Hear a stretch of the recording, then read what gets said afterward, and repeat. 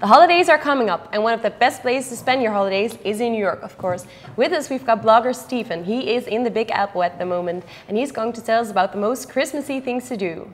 So tell us, Stephen, what to do when entering a city that never sleeps? Yeah, that's a great question. I think what I love the most about New York is that no matter what you're into, you can find something to do. For a first-timer, I would say definitely go ice skating. There's ice skating rinks everywhere.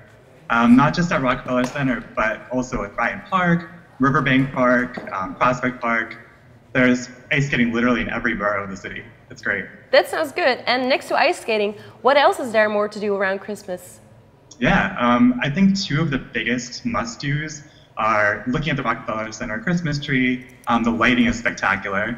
And then going to the Rockettes Christmas show on Radio City Music Hall. You might have already heard of both of those.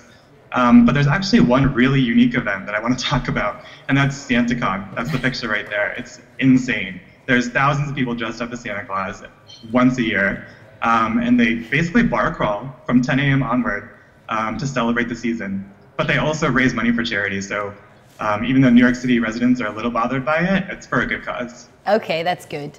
So what about shopping? I mean, it's New York. I know, and believe me, I could talk about shopping like till the end of the day. But but I think it's really important during the holiday time to check out the great window displays. There's really creative and beautiful window displays all along Fifth Avenue. The big ones are, of course, like Macy's and Saks, Bloomingdale's and Barney's, but then also higher end stores like Fendi do really cool stuff.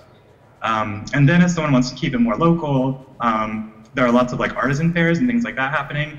So there's holiday markets in Chelsea Market, Union Square, and also in Bryant Park. And there's lots of like local goods, and handcrafted materials, and things like that. That sounds very good. Shopping, ice skating, and we can also do something for charity. I would love to go to New York this Christmas. Enjoy your time.